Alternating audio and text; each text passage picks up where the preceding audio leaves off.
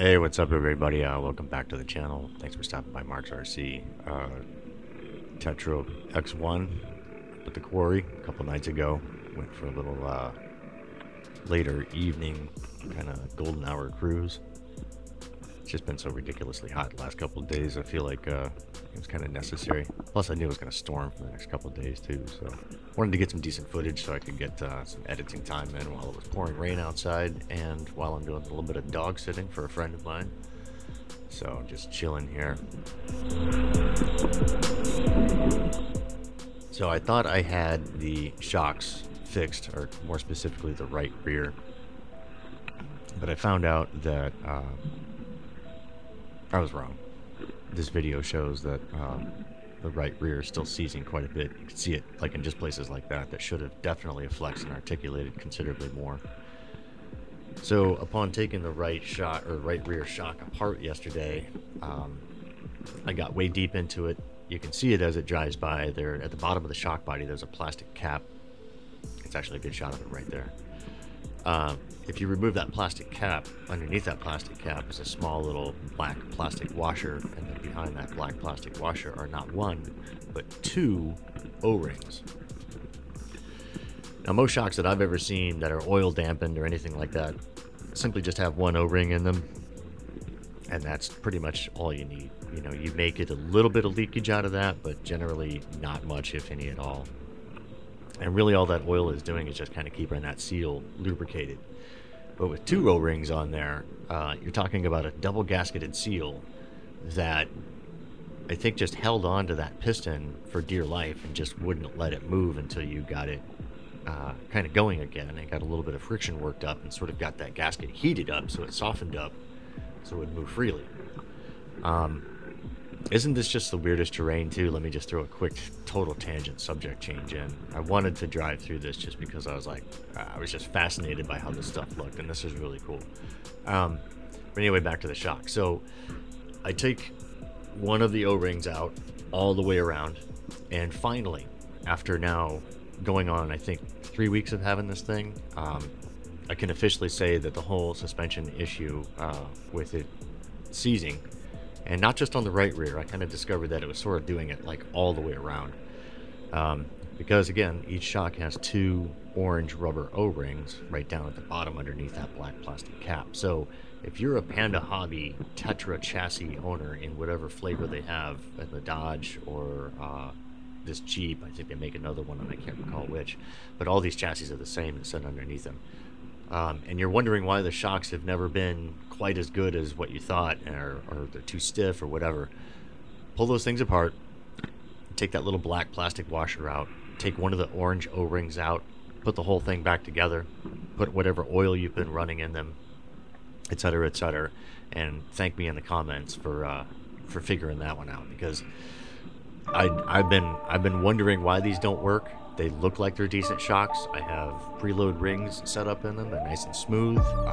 Everything about them says that they should have been working just fine. And the reason comes down to the two stinking O-rings, which is a first. I've never seen that in any shock that I've pulled apart in the almost 3 years I've been tinkering around with RCs. I've never seen two O-rings around the bottom of the shock body as the gasket seal for the oil. So, also, let me point out, this is the start of the video, and if you kind of go back a little bit, I'm not sure if you get to see it again. You might, as this next segment comes up. I put brass knuckles on this, and I did thread lock everything, along with the C-cups. It's got new C-cups, aluminum C-cups in the front, as well as aluminum shock hangers off the back axle.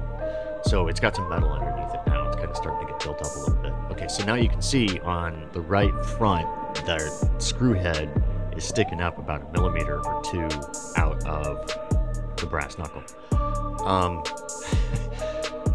I had literally just walked up into the quarry. This is probably about 10 minutes into filming right here, and I was at the quarry for about the next hour and a half. So point being, that screw comes out at some point in time, and the stuff that I end up getting into throughout my entire time at the quarry, I don't even know where the screw was lost, but it did absolutely amazing work with just one screw holding on brass knuckle on the right front. Granted, that's a pretty solid bunch of metal. It's got brass held onto aluminum with, you know, a thread lock screw still holding on at the bottom with a dog bone U-joint,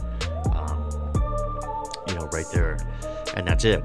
Just one screw holding the whole thing together. And it just, I mean, strong AF, people. Just kind of mind blown over that one. Skipped through a bunch of struggle on this.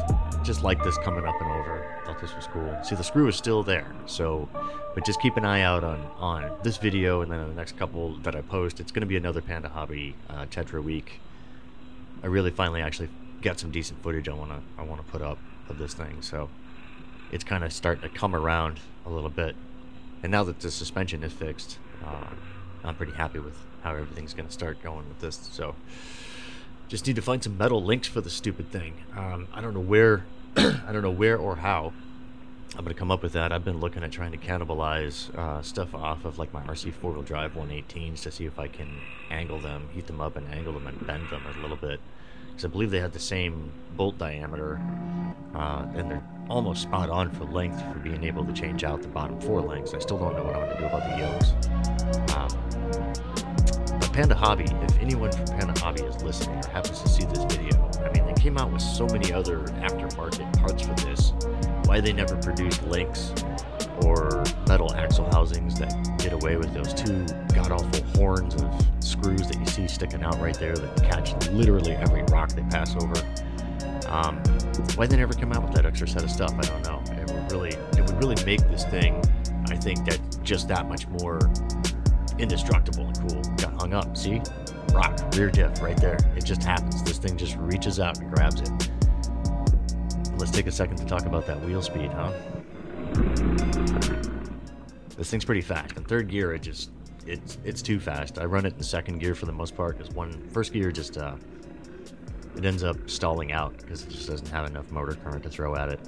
2nd gear seems to pretty much be the deal.